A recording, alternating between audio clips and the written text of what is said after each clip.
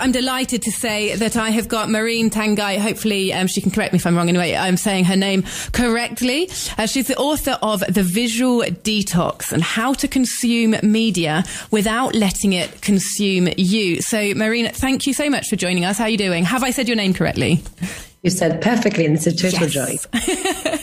Well, thanks for joining us today. Let's just go straight into it. Your book, The Visual Detox, what inspired you to write it? So I think I've been in the art world for the past 15 years. And what shocks me is to realize that the 10,000 images you consume daily, there's only 1% of it that is art. So your 99% are actually commercial imagery.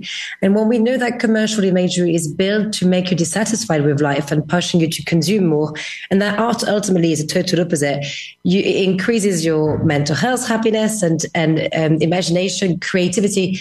I just felt really shocked by it. And I wanted to dive in and ultimately understand who owns the visuals we consume daily. How can we make a difference? How can we participate in it? How can we basically change that? And do you feel like in writing the book, you found some answers? I mean, because they're big questions. Yes, that is a hopeful thing. Is the first part is awareness. And unfortunately for the awareness part, you would dive in onto a lot of hard facts. Like 2050, 75% of the images you're going to have a look at will be generated by AI. A lot of facts are overwhelming. Number two is the fact that actually this is positive because 65% of us are visual learners. So you will be in a place that you'll be learning visually how to basically be in dialogue with the visual environment and world you in. Number three is how do you participate? And yes, to your question, there's loads of ways in which you can participate and make sure that this is changing from the type of contents you'll be following, endorsing on your digital channels, from the brands that ultimately you'll be buying from and what kind of visual storytelling or visual representation they will be endorsing, up to ultimately ways in which you can change what you see on your streets. Excellent. And you talk about sort of you're talking about visuals, visual excess. You're saying there's a positive there in that many people, a majority of people are visual learners. Yet we've got this in your book. This is the average person, as you just mentioned, sees about 10,000 commercial visuals in one day. And that's massive. And then obviously there's the classic phrase of a picture is worth 1,000 words. And an individual, or according to your research, an individual can only process about 1% of all of that visual information that we're receiving. So where does it leave us? What does this all mean for us?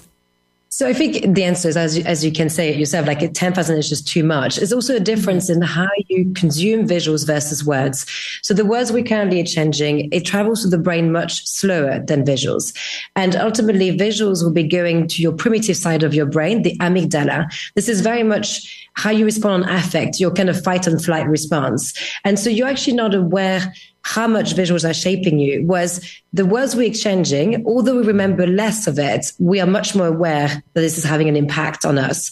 And that's also the reason I want and I'm pushing for visual education and visual awareness, because all of those images, like the ones that you've kind of walked on your way to commute to work at the radio this morning, are shaping you, but actually you're a lot less receptive of that manipulation. And that manipulation is important to understand.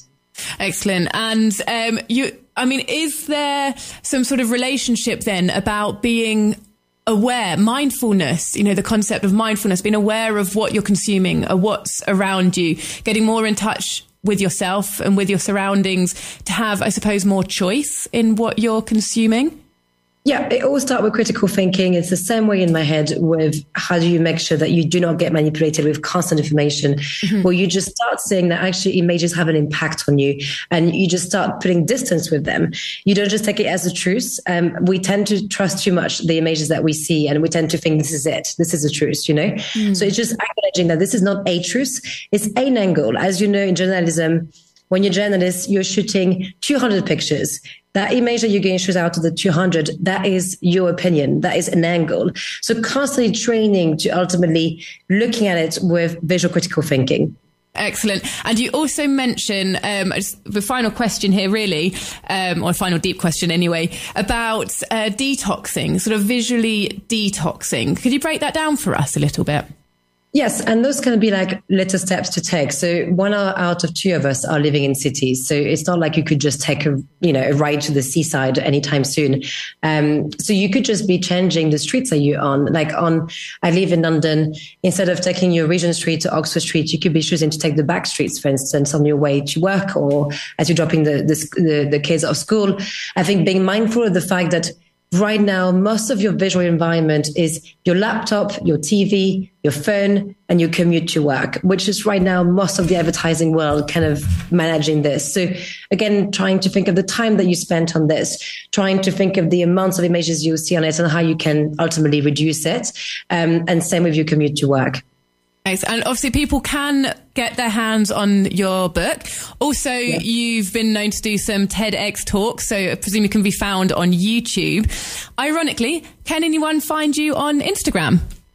Yes. Well, you can find me everywhere. With moderation is obviously everything that is in the book and regulation. And again, this is something that is hopeful. I feel there's many ways in which we can ultimately change it. Something to leave you with is we are about to double again the amount of images we're going to see over the coming years. So it's a real timely questions to be thinking about if we want to make sure that we are creating a visual environment that is suiting to us a lot more.